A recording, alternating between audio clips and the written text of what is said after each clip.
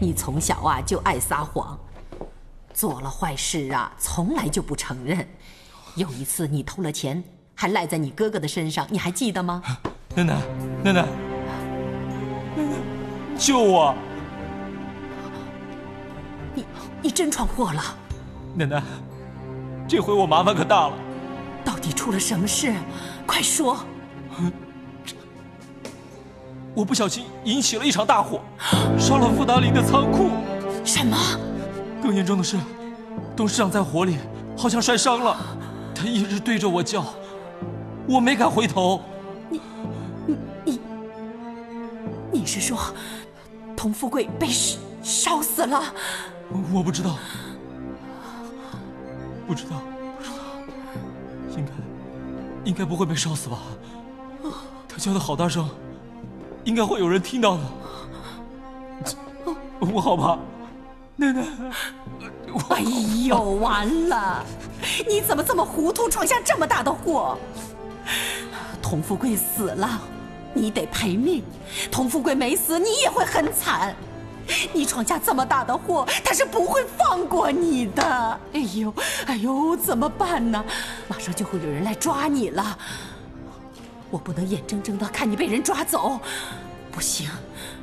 哎呀，快走，快走，快走啊！奶奶，童富贵他没认出来我。什么意思啊？你把奶奶搞糊涂了。你不是说童富贵一直在叫你吗？他叫的是我哥。怎么会这样呢？我穿的是我哥的外套。奶奶，我把衣服掉在现场了。童富贵他肯定会去找哥的，哥他肯定会说他没去过那儿。哎呀，怎么会这样呢？奶奶，我好怕，我怕被童富贵给抓起来关进大牢。奶奶，我不知道被关到什么时候，我这辈子就完了。奶奶，我不要坐牢，我不要坐牢！不行，奶奶不行，你不能被人抓走，不能，不能！可是，哎呦，你不要吵我心里很乱，你让奶奶想一想。奶奶，奶奶，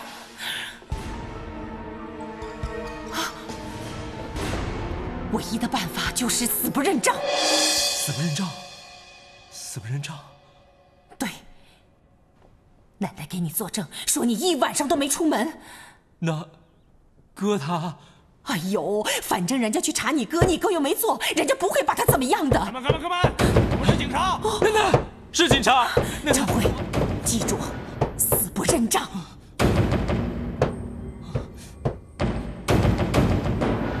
开门啊！警察。怎么了？叫高成业出来。怎么了？我们有证据，怀疑高成业在富达林纵火。啊！高成燕放火？这不可能！就是。你们有什么证据啊？认识这衣服吧？这是我儿子的。这件衣服是在火场围墙边发现的，这就是铁证。不会吧？来人，来，走。是。警察先生。警察先生，高成燕早就不住在这儿了。他不住这儿？对，搬走了很长时间了。是啊。搬去哪儿了？你们不是警察吗？你们应该知道他住哪儿啊。队长，搜到2个人。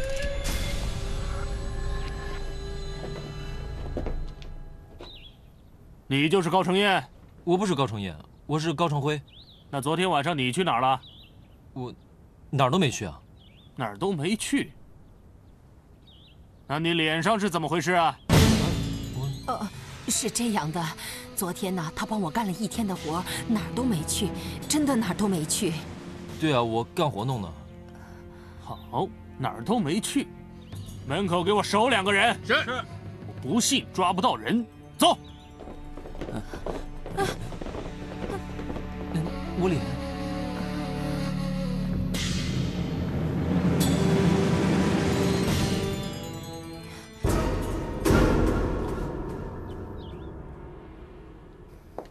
过来，你给我过来！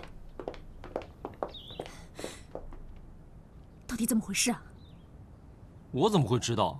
你自己心里明白，这事是不是你干的？警察都说不是我干的。你别跟我提警察，我不管警察说什么，我就知道这件衣服一直挂在你的房间。我在我屋里就从来没看见过这件衣服。你别想赖上你哥。他赖什么呀？哪有像你这种妈，不分青红皂白？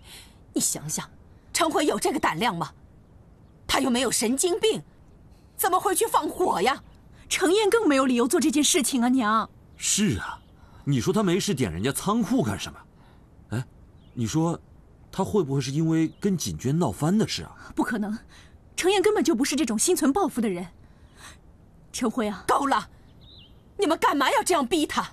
娘，我不是逼他，程燕是绝对不会做这件事情的。我不知道是谁，我也不想知道。最重要的是，程辉是我的孙子，你们谁都别想动他。陈辉，你给我过来。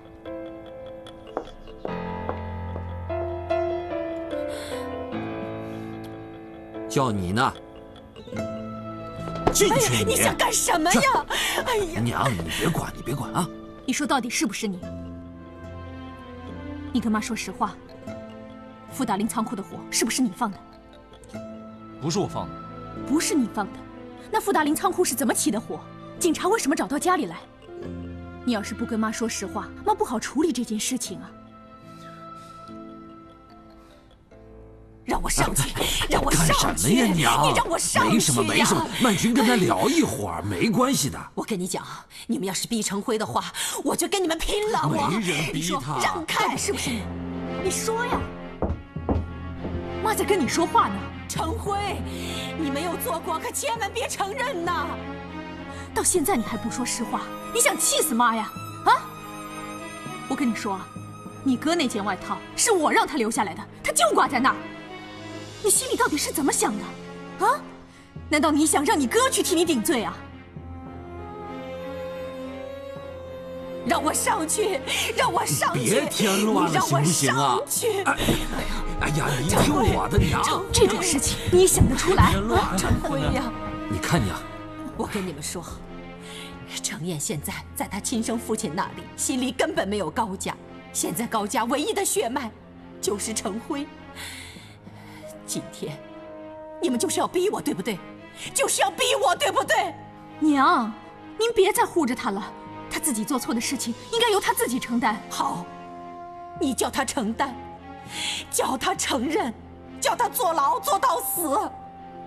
那我怎么办？我们高家怎么办？我问你，你能再跟我生个孙子吗？你能生得出来吗？娘，您这说的什么话呀？住嘴！你们两个给我听清楚，程辉整夜没有出门，我作证。娘，这一次我不能再听您的了，我要去警察局。等一下，妈，你是存心要跟我过不去？好，那我就死给你看！奶奶，娘，娘，奶奶，奶奶，娘，奶奶，娘，娘，你们忍心让我一个半截身子进棺材的人，就这么眼睁睁的看着我的孙子进大牢，眼睁睁的看着高家香火断了吗？我就是死了也没脸去见高家的列祖列宗啊！曼君，算我求你了。程辉，扶我起来，我要给你妈跪下！行了行了，您这不是摆明要栽程燕的赃吗？这对程燕不公平，您不能这样啊！程燕有没有真的去放火？法官查清楚会放她出来的，好不好？程燕有她的亲爹帮忙，她不会有事的。那这样，跟程燕说一声去。好，我去找她，我去找她。娘，就算程燕愿意，那也得问问德刚的意思啊。那怎么行呢？他是程燕的亲爹，他怎么会答应呢？不能问他，绝对不能问他。曼君，程燕亲爹有钱，请得起好律师，你让他想办法去救程燕，可千万别说是谁干的。娘，您这不是叫我昧着良心冤枉自己的儿子吗？曼菊，程燕、程辉都是你的儿子，都是你生的。程辉一进去，8成就出不来了。朱先生家有钱，他是会想办法救程燕出来的，因为他是清白的。就算我求你了，我们高家就只有程辉这根独苗。娘，哎呀，娘，你起求来，你干什你了，么呀？这曼是菊。娘，你快起来！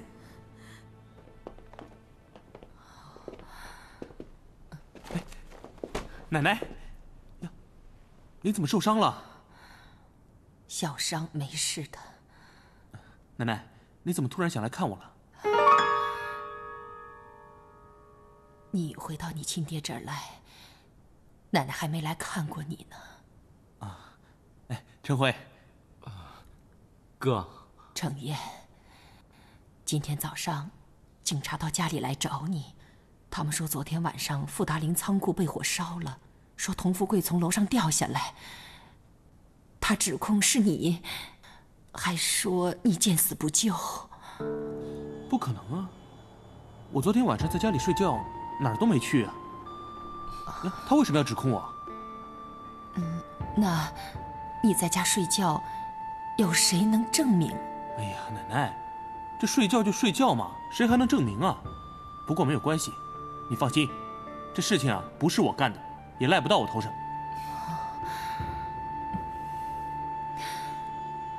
程燕，奶奶跟你说实话，这事情是程辉干的。什么？程辉穿了你的衣服，可是童富贵认识这件衣服，所以他就认定是你。程辉，快给你哥跪下！哥，没关系，警察弄错了，你去找他们澄清就没事了，我不会怪你的。不，哥，我怕被抓，我怕被关。你怕被关还去给他放火？我不是故意烧他仓库的，我是去查他私货，没想到他在里边，不小心碰翻了油灯，就着起来了。哥，你救我！哥，你让我怎么救你啊？啊？程燕，奶奶，你该不会是让我去顶罪吧？程燕，童富贵已经认错人了，你就让他错到底吧。哥，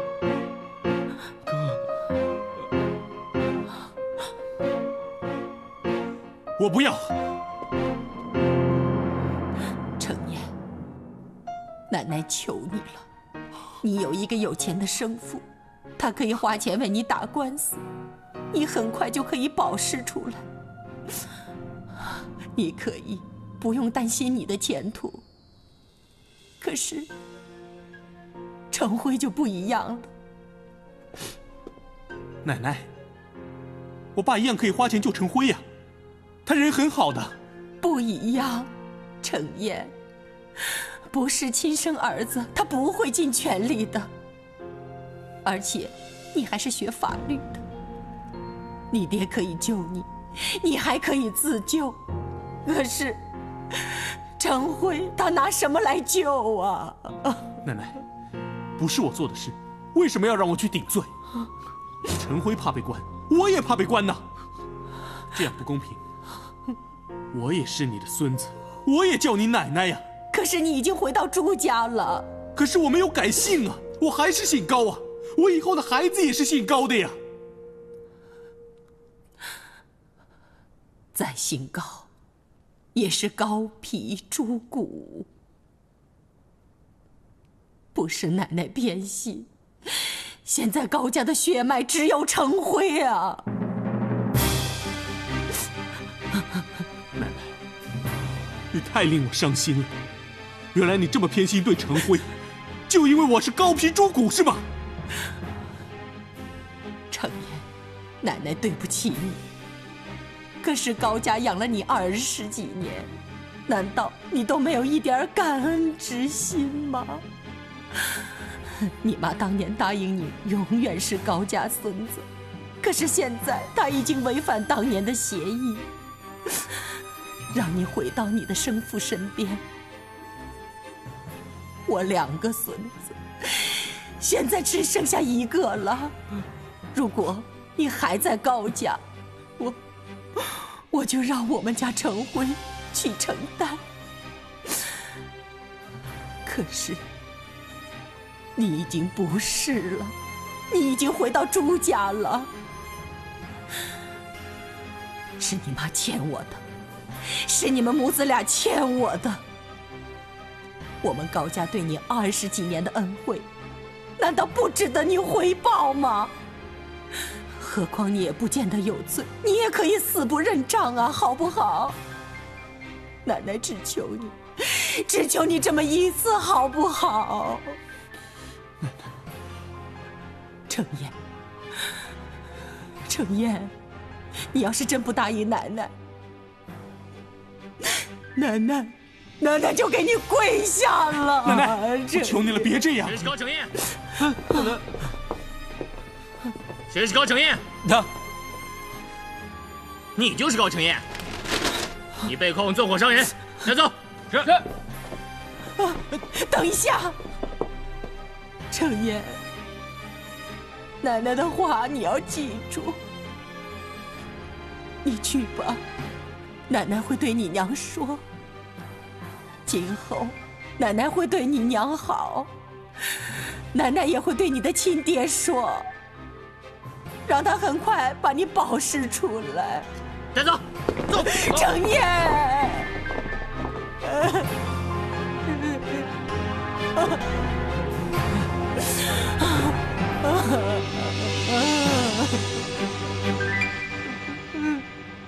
不对啊，昨天一晚上他都没有出去过。我今早出门的时候，他才起床的。这警察抓人总得有个证据吧？啊，他又不会分身术，凭什么说他去傅大林放火了？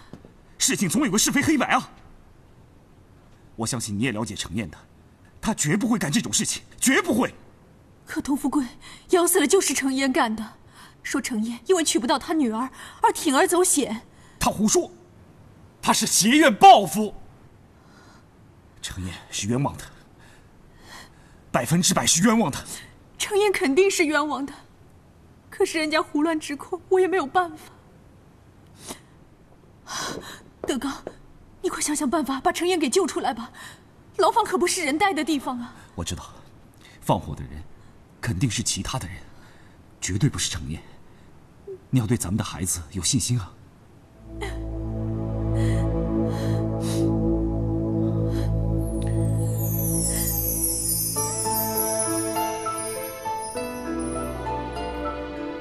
程燕，我可要提醒你啊，这件事情关系到你的未来，你可要想清楚了，知道吗？啊？我知道。那你就把昨天晚上你去哪里了跟警察说清楚了。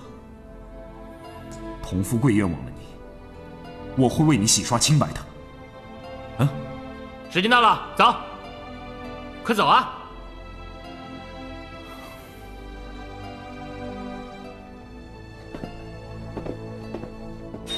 程燕，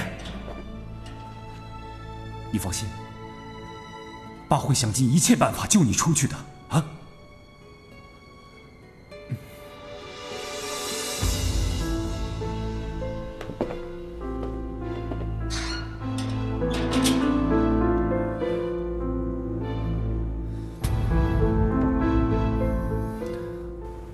佟会长头部伤势轻微，只有一般性的挫伤和皮肉伤啊，很快就能恢复了。左腿呢，胫骨骨干则有裂纹骨折，我们已经采用了夹板固定治疗，愈合的时间呢也不会太长。哎，你可不可以告诉我，为什么我动都不能动？为什么想翻个身、下个床都没有力气呀？我正要说明，会长伤势最严重的部位，其实是在脊椎。从这张 X 光片显示，由于受到外力的冲击，会长第2、第3节腰骨脊椎前动脉支配区受损，神经根也有损伤。从目前的损伤程度上来看呢，医学上称之为 Franco A 级，也就是说损伤部位以下，感觉功能和运动功能全部都丧失了。你的意思是说，老子下半身瘫痪了？目前是这个情况，是这个情况。从临床上来说呢，叫缓慢性瘫痪啊，运动、感觉、反射和自主神经功能，都有严重性障碍。那以后呢？以后复原的机会有多少呢？如果会长颅内没有高压，我们还要做腰椎穿刺检查，了解出血和脊椎受压程度才能确定。不过，一般来说，要恢复是比较困难的。换了这个大夫，你到底是不是大夫啊？我怎么可以瘫痪？滚！没事，那我们就做检查准备了啊。爸，谢谢大夫。爸，你有没有看错人呢？你不是只看到一个背影吗？哎呀，不会看错，不会看错。那天晚上我是看到一个背影，可穿的那个黑色大衣，我看得清清楚楚。你不要告诉我，你没有看过那个臭小子穿那件黑色大衣过？穿黑色大衣的男人满街都是，你凭什么说那个就是程烨？再说，他跟你无冤无仇的，他为什么要这么做？就是因为我不让他跟景娟交往，他来兴师问罪，给我挡了下来。他想报复我，才放火烧了我的仓库，这叫做动机。你懂不懂啊？不是的，程烨不是那种人吧？哎呀，你问他干嘛？我冤枉好人呐！那么巧，事情发生那天，他打电话到我们家过，为什么？他打电话找你？对，他没找着我。哎呀，所以呀，他的动机，加上时间，加上我这个受害人，还有什么目击者，这些东西加起来还不足以证明他是一个嫌犯吗？啊？董事长，只要你开金口，我就通知牢里的兄弟们把他给做了。你敢？你找死吗？爸，不是程烨做的。爸。我们是这样做事的吗？我们是讲法律的吗？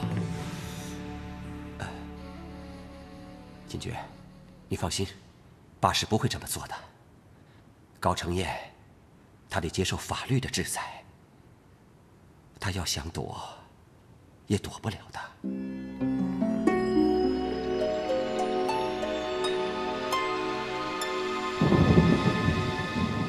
程烨，真的是你去放的火吗？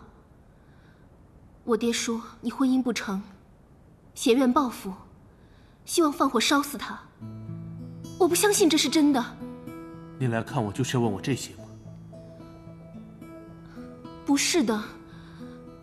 可是如果真的是你放的火，你要我怎么在我爹面前替你说话？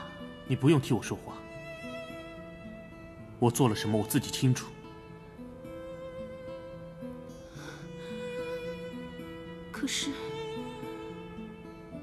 可是如果真的是你做的，你总得让我知道啊。如果你怀疑我的话，还有什么好说的？我问你，为什么我们的感情那么容易被摧毁？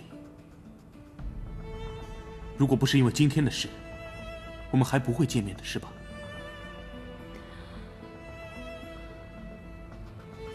好，看来你对我这个人很质疑。不是我。行了，你以后不用再来看我了。程烨，程烨9527探监完毕。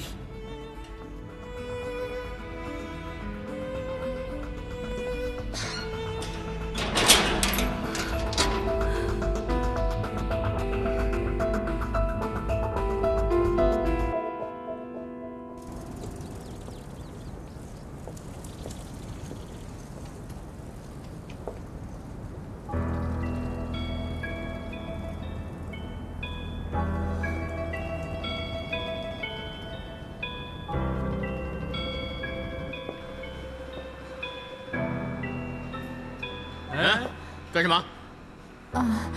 麻烦二位通报一下你们的董事长，就说有个叫卓曼君的，来拜见他。董事长现在正在休息，让他进来。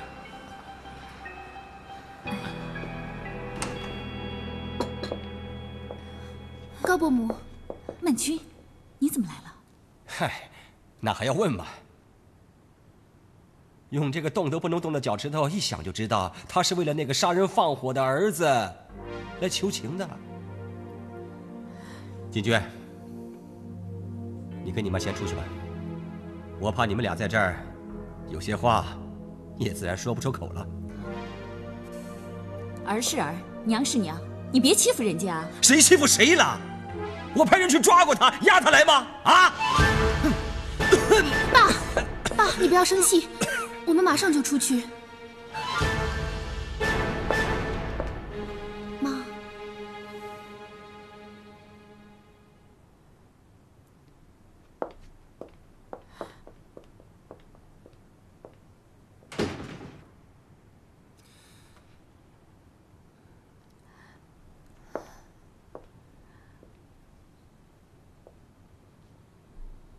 哎，有什么话就快说吧，人都走了。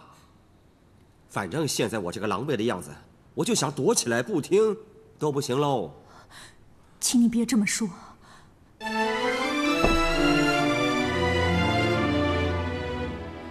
我给你跪下了。我的大小姐，我又没欺负你，你干嘛跪呢？啊！求你别这么叫我了，我已经不是什么大小姐了，也是我自愿给你跪下的。你大人有大量，原谅我上次对你的不礼貌。不礼貌？有吗？我怎么不记得了？哦，你是说上回你当着我老婆跟我女儿的面泼我水、打我巴掌那事儿？是我不对，是我对不起你。你大人有大量，给我儿子程烨一次改过自新的机会吧，我求你了，我求你了。说完了吗？哎，你看看啊，我怕。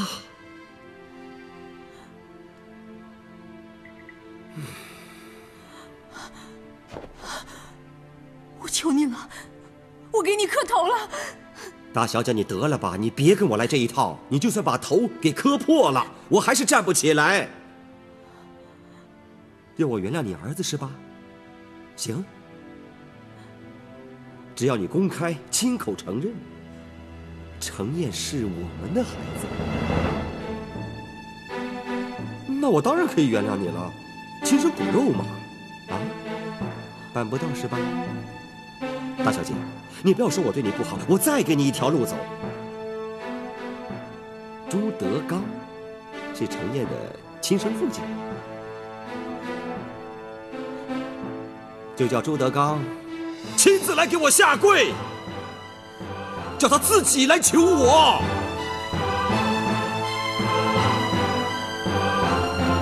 不送了。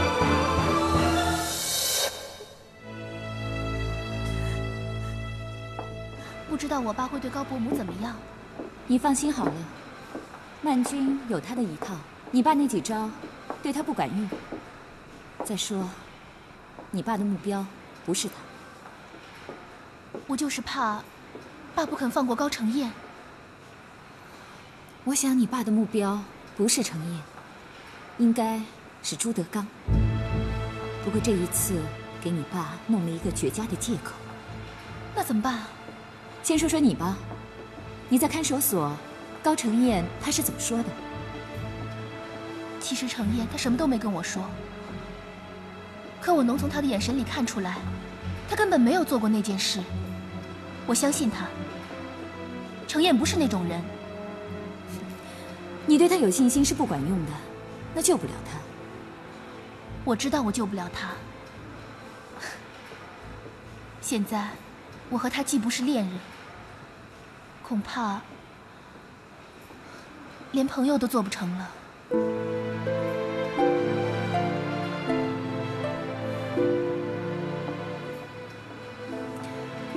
许对他应该会有好处的。我不懂。关键在你爸那里。妈的意思是说，我跟程烨越冷，爸就越不会伤害他。虽然现在每件事都疑云重重，不过这件事我是确定的很。那妈的意思是，我应该保持这样的态度继续下去？应该说是更加尽力的顺水推舟。虽然对你来说这么做有点痛苦，不过这也是使他脱险的希望之一。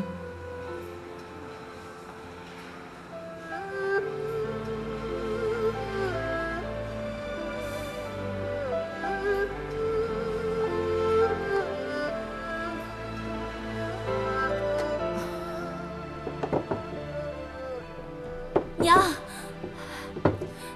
你说我就几天不来，怎么就出了那么大的事儿啊？这要是陈辉吧，我还信，可程烨这孩子从来就不惹事儿啊。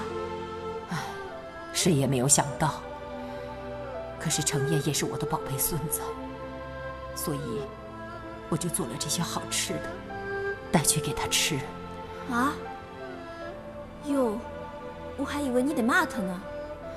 孩子坐牢多可怜呢，我怎么舍得骂他？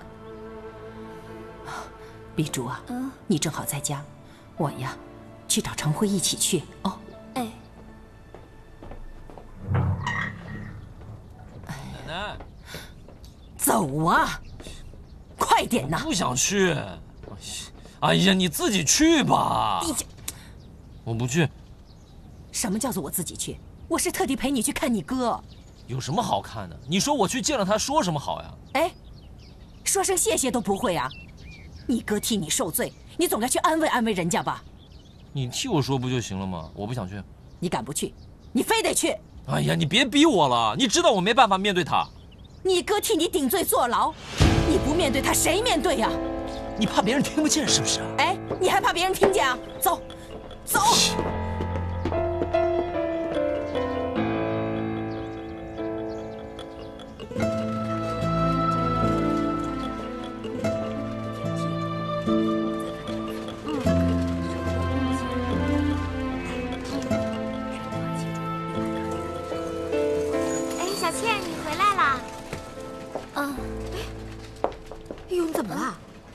脸色这么苍白啊！来来来，坐坐坐，怎么了？真的没事？妈对陈辉的印象已经很差了，我不能再让他知道这事儿了。可能是我刚才跑太急了。你已经有身孕了，高家都已经认了这个孩子了，你走路一定要小心，不要跑。好了，妈，以后啊，我一定会注意的。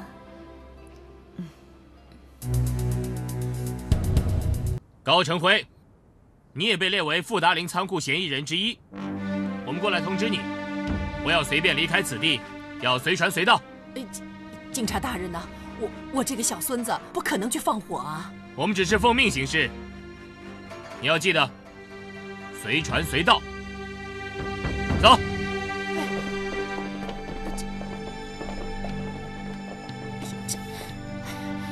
程烨已经在牢里了，他们怎么还怀疑你啊？哎呦，急死我了，怎么办呢？怎么办？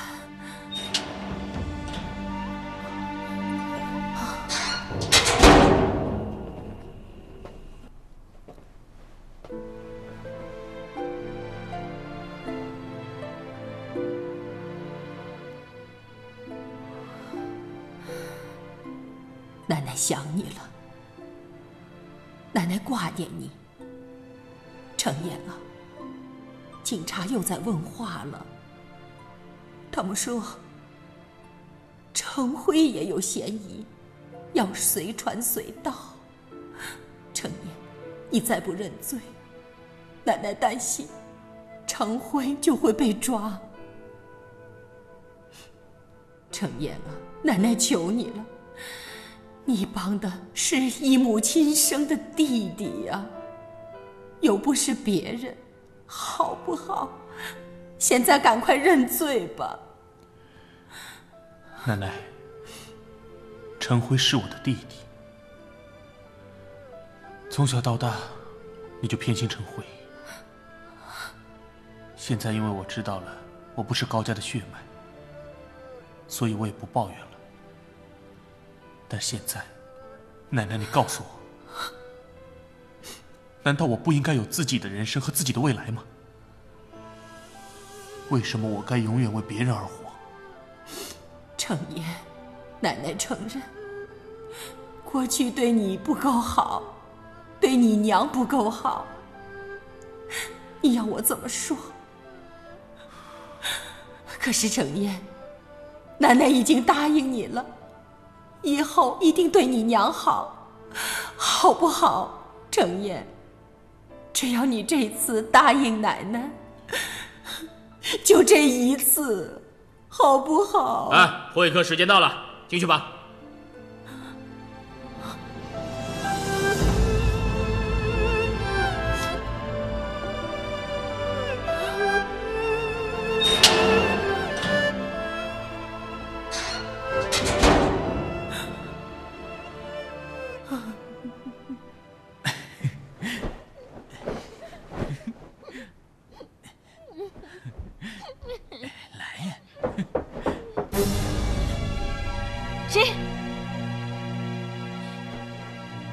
谁呀？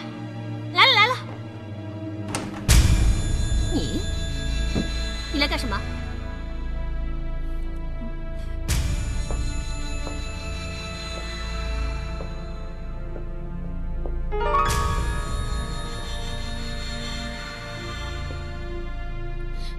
看，有什么好看的？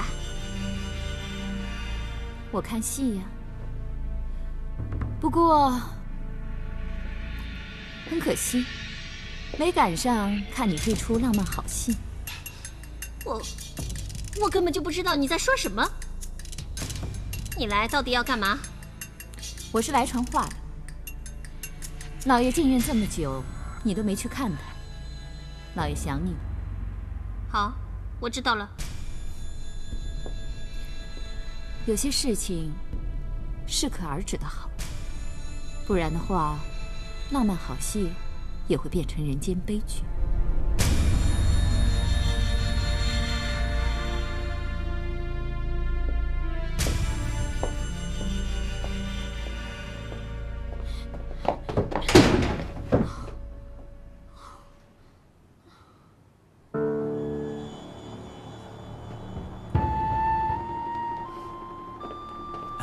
那个女的是谁啊？她就是童老爷家的黄脸婆，你刚才全看见了。你快走吧，小心她上童老爷那儿告咱们的状。不会的，你们说的话我都听见了，他的意思很明白，老头现在自顾不暇，哎，咱们俩不会有事的。瞧你那样子，怎么不会啊？他现在不说，那以后呢？你想死，我可不想陪葬啊！哎，那你答应我的事呢？我答应你什么了？我不是跟你说过的，我今天有一笔很大的生意正在接头，已经谈得8、9不离10了，你要帮我一把啊！行了行了，下次吧。哎呀，怕什么？没什么的，走吧，哎，走吧。怎么样，爸？这轮椅坐得舒服吗？这轮椅又不能自己走。如果我可以像踩着风火轮跟哪吒那样，那才叫做舒服呢。哎呀，现在到哪儿都要人推，就好像个废人一样嘛。爸，你不要这么想嘛。大夫不是说了吗？只要我们坚持做复健运动，还是可以自己走路的。那个大夫是怕我骂他，净说些好听的话。你知道吗？那个该死的复健运动有多痛苦吗？我做个几分钟，我就痛苦的满头大汗了，恨不得一枪毙了那个害我变成这样的高成业。可是，爸，其实你应该想一想，程砚不姓高，也不姓朱，他应该姓童才对。他应该是我哥，应该是你的亲骨肉。爸，你不应该对他赶尽杀绝的。哎，我可没有这样的儿子啊！他的心呐，全部到朱德刚那边去了。董事长，翠芝小姐来看你了。老爷，小姐。哎，锦娟，锦娟！老爷，我就是怕出这种事儿，所以才一直躲着，没敢来伺候您。好好好，人都来了，算了，削个苹果给我吧。哎。哎，等一等。什么事啊，老爷？没什么事。能在这儿出现的人呢，都是有头有脸的人。你不方便来这儿，所以人到了，心意到了，就可以走了，明白吗？我明白。董事长，这是咱们律师通过关系弄到朱德刚公司财务的计划，你看。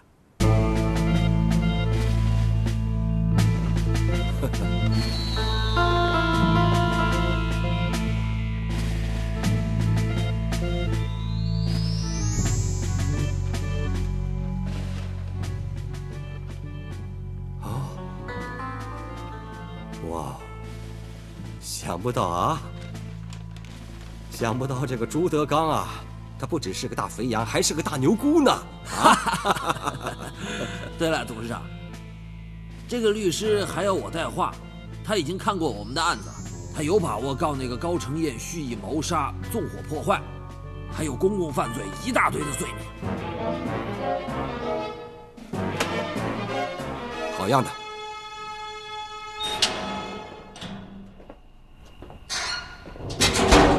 程燕，爸，来，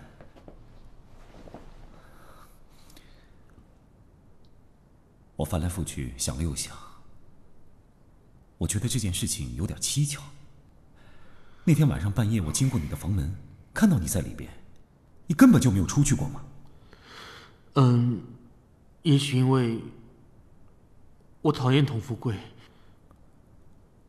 所以我梦游去放火烧了，我自己也说不准呢。以前你有过梦游吗？还是你心里有话没有跟我说？有事瞒着我是不是？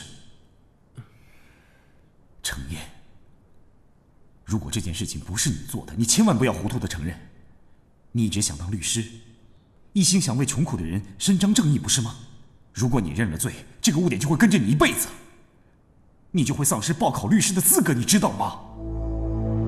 所以你得跟我说实话，这样我才可以帮你啊！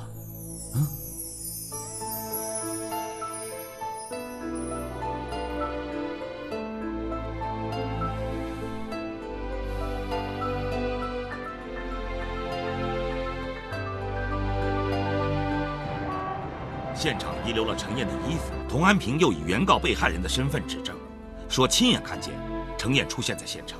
这些人证和物证对程燕极为不利。我知道，所有的证物都对程燕不利，但我确信她是被冤枉的，所以我才来找你想办法啊。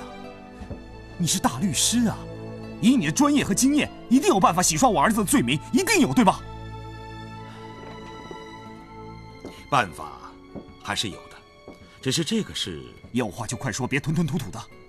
我建议私下和解。怎样和解？不计代价说服受害人改口供，撤回告诉。意思是让我去求童富贵？是。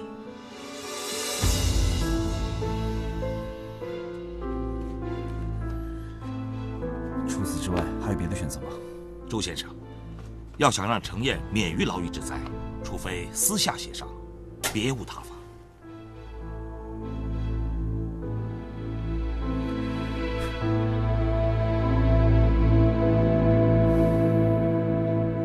收缩压135，舒张压95，还是高了点儿，不过比前2天刚来的时候已经正常多了，恭喜啊！这有什么好恭喜的？等哪天可以下床走路的时候再恭喜吧。对不起，这我不知道，你得问下大夫。好了，没事了，谢谢你啊。不客气。休息一会儿吧。哎，你干什么？我来找会长。德刚，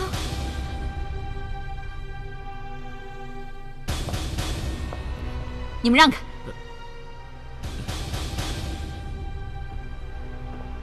你来做什么？我来看会长的。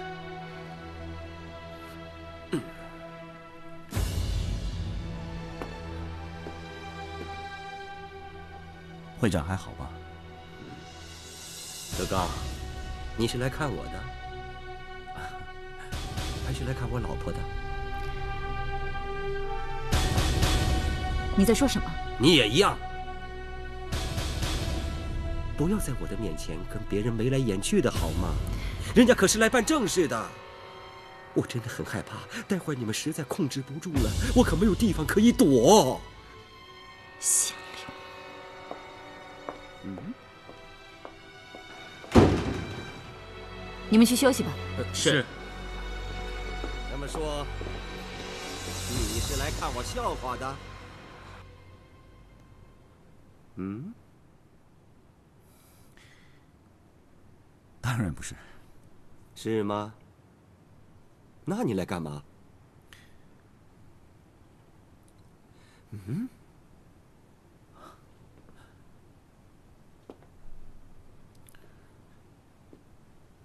我是来给您下跪赔礼的。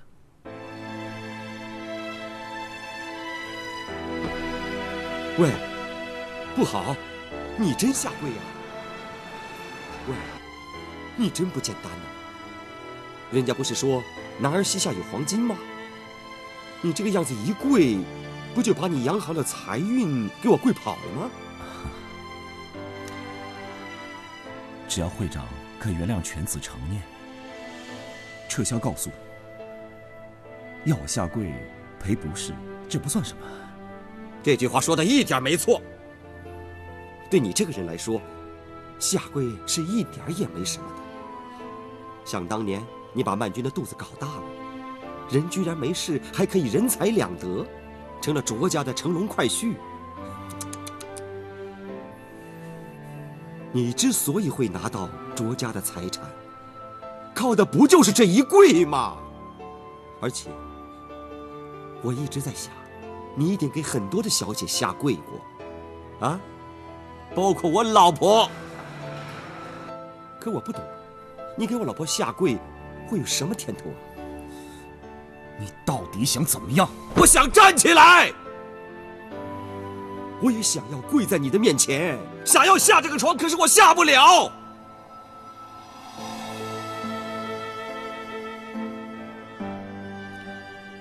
我知道这是我的不是，除了医药费和仓库的意外，我也愿意赔偿会长身心痛苦的损失。刚刚我们讲了那么多话，就这一句最动听，最有含金量。好，你告诉我，你到底打算怎么样赔偿我？受损失的是你，还是你来说吧？好，够诚意，够干脆，一口价50万现大洋。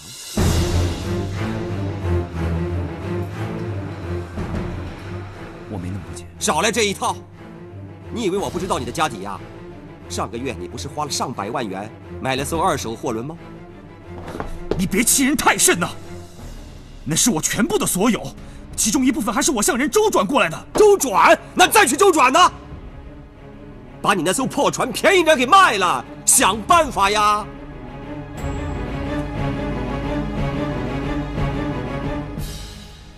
你真能保证我儿子程燕平安无事吗？只要你愿意在1个礼拜之内赔我50万大洋，当警方复讯的时候，我可以证明我当时看错了，撤回对你儿子的指控。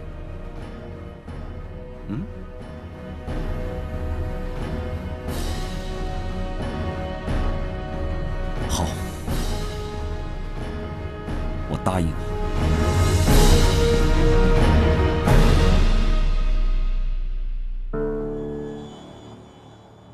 我一直以为，人只要努力，兢兢业业完成老板交代的任务，就有功成名就的一天。没想到，完全不是这么回事。我不过是中了人家的圈套，一步步落入别人设好的陷阱。现在哥哥入狱了，我自己能不能脱身还是个未知数。我真蠢。佟富贵为什么要这样待我？很简单，他是刻意把我搅进来的，然后利用我扼住我爸的咽喉，气死我了。把他卖了，我心存感激。这事儿不能这样善待，可我还有退路啊。佟富贵让我入了鬼，他如愿了，他高枕无忧了。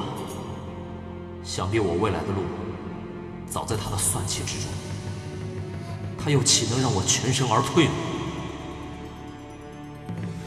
此仇不报，又何以为人？程辉，程辉，哎，你下来一趟。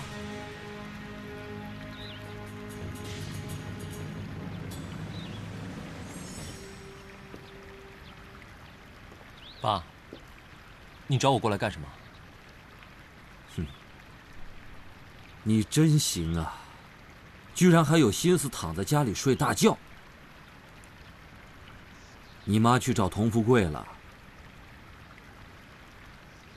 我真想不明白，你天天黏在佟富贵屁股后头，你难道就不知道他是一个什么样的人吗？你妈为了你哥，不得不去找人家求情，不得不把头低下，不得不把脸搁在地上让人家踩。你这个当儿子的，你心里就不愧对得慌？那你干嘛还让他去？废话，你哥哥在里面呢，你妈能不去吗？你到底想让我说什么？现在什么都别说，说什么都来不及了。我和你妈劝过你多少次，苦口婆心劝你离开佟富贵，离开他，离开他，你就是不听。现在闯祸了吧？连你哥哥也给连累了。爸，你骂完了没有？你骂完了，我告诉你，你闯的祸比我大，知道吗？我闯什么祸？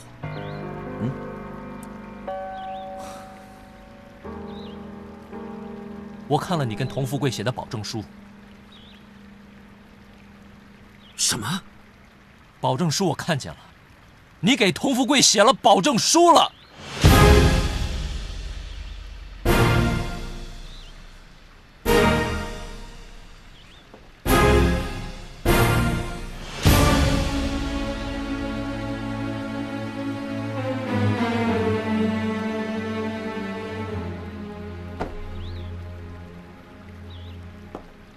爸，你放心，这事儿我不会跟妈说的。爸，你真是深不可测啊！我做梦都没有想到，你那么老实、那么厚道的一个人，居然会做出这样的事。闭嘴！事情不是这样的。我高大海这一辈子，我从来没有做过伤天害理的事情。那保证书上不是真的，我是被人家逼着写的。这事你绝对不能相信。爸，我也不想相信，可我现在就是想不通啊！你说这人命关天的事，他凭什么可以这么逼你啊？除非你有把柄在他手上。你不懂，我和佟富贵之间的恩怨，不是3、2句话可以说清楚，你也用不着知道。反正从今天开始，你再也别到他那上班去了。你听见没有？爸，无论你说什么，我一定要回去，我陪他玩。你拿什么跟人家玩？你听我句劝，你要是再这么执迷不悟的话，你会死无葬身之地的，知道吗？爸，我不怕。佟富贵既然这么厉害，我陪他玩到底。你这孩子怎么那么不听话呢？你到底想干什么呀？爸，我要摸清他的底细。我那天偷偷潜入仓库，我就是要知道这帮人在干什么。结果果然不出我所料，你猜我看到了什么？我看到了鸦片，我看到了军火。什么？可惜，就是因为那场大火，把一切都搞砸了。不过爸，你相信我，早晚有一天，我能够抓住他的证据，将他绳之以法。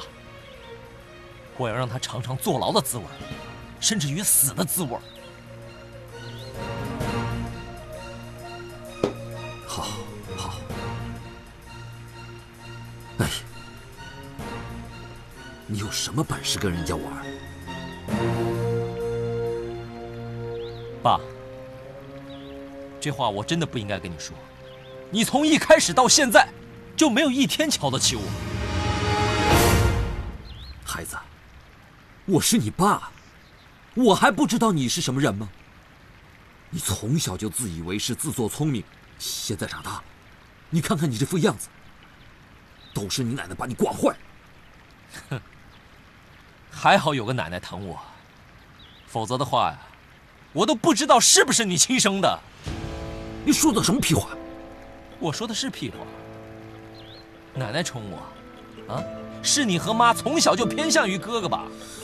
在妈妈眼里，我做什么都是错的，哥哥做什么都是对的，这是为什么？今天我知道是为什么。因为哥哥他有个有钱的父亲，他叫朱德刚。你混蛋你！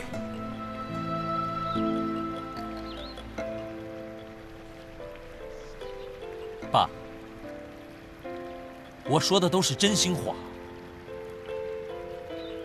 这是我憋了很久的真心话，啊！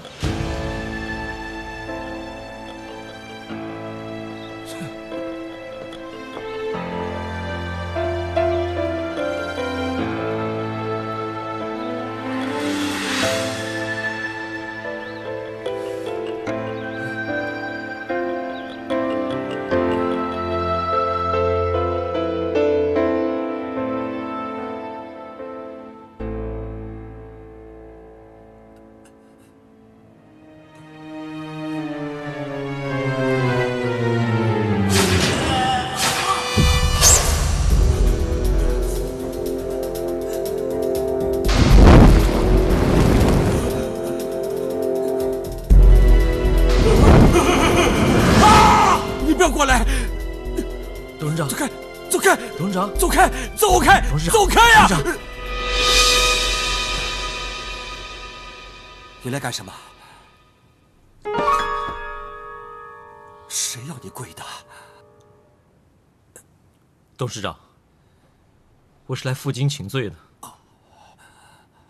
我哥把董事长害惨了，所以董事长想怎么惩罚我都可以。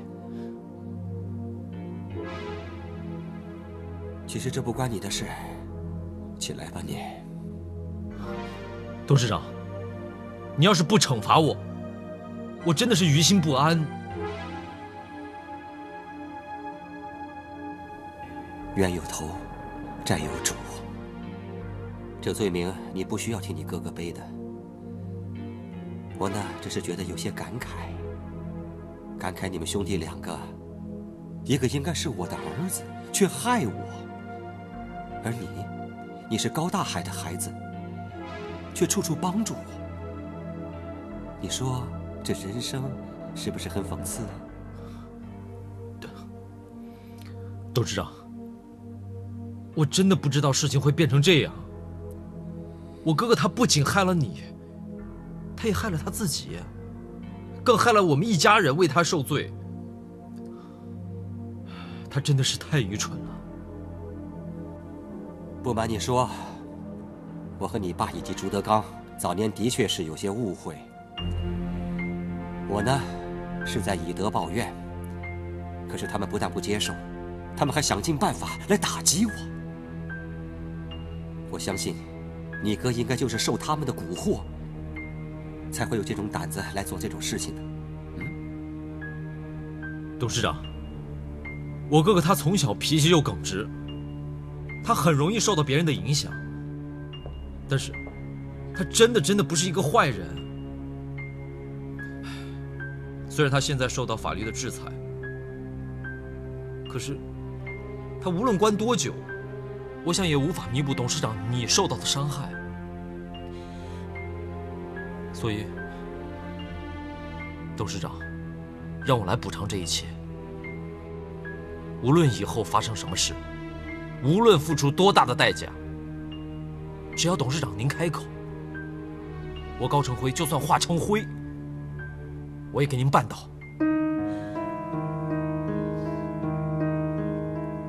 我刚才不是说了吗？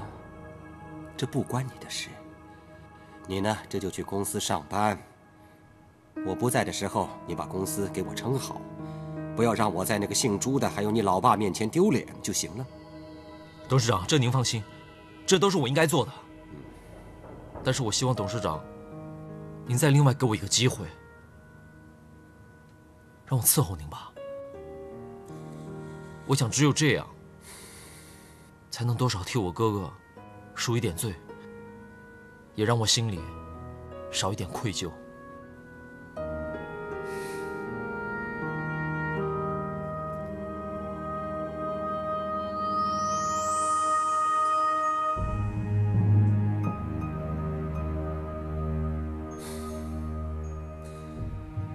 好啊，我答应你。谢谢董事长。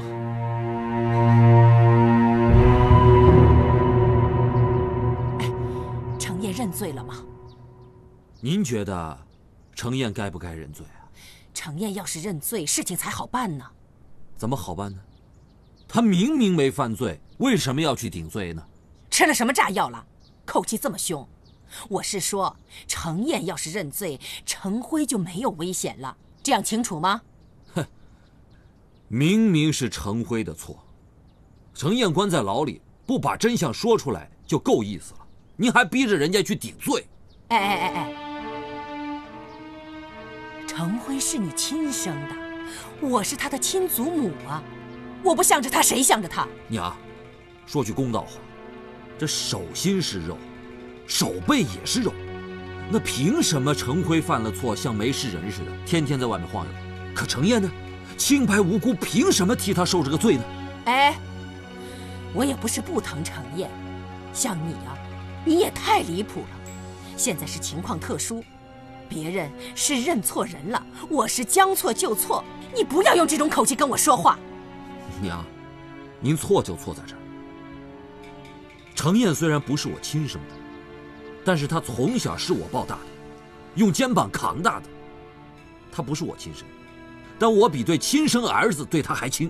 你住口啊你！娘，我说句您不爱听的话，您做人太自私了，不仅自私，而且还霸道不讲理。你敢顶撞我，忤逆我，你这样对我，一定是那个阴险的女人唆使你的，对不对？这事跟曼君没关系，就是我。说实话，这事我在我心里憋了很久了，我实在憋不住。您说说，在这家里您像什么？我说句难听的话，您就像那个慈禧太后一样。这家里不管大事小事，不管好事坏事，到最后为什么别人总是错了，您老总是对的？你造反了！你造反了！你给我住嘴！我今天就是顶着不孝的骂名，我也得把话说出来。而且不光是我的事，还有曼君。您想想，曼君自从进了这个家门，您给人家找了多少麻烦，挑了多少不是，人家说什么了吗？没有。您想想看，您自己制造了多少麻烦？你真行啊，你真孝顺。现在你跟老婆两个人联合起来，一起审判我吧。审判？您可别拿这话来压我，我就是想讲不到之处。人家曼君什么时候摆过千金大小姐的架子？自从进了我们家，不是吃苦耐劳、绣花、养家，还有伺候您，她多不容易的。您为什么就不能对她好一点呢？好一点啊！你要我对她像供菩萨一样的供着她，是不是？啊，好啊，你有了这个老婆，你就不要娘了，你干脆把我赶出去算了。哼，您要是这么不讲理的话，那咱们就没法谈了。我有的时候真恨我恨我怎么有这么一个不讲理的娘。你怎么那么忤逆呀？你难道不怕出去的时候被雷公劈死啊？难道让程燕去平白无辜的顶罪就有天理了？好，你这个忤逆子，你这个不孝子，你想打死我也不迟。大海，怎么样？高大海，你这个逆子，你这个逆子！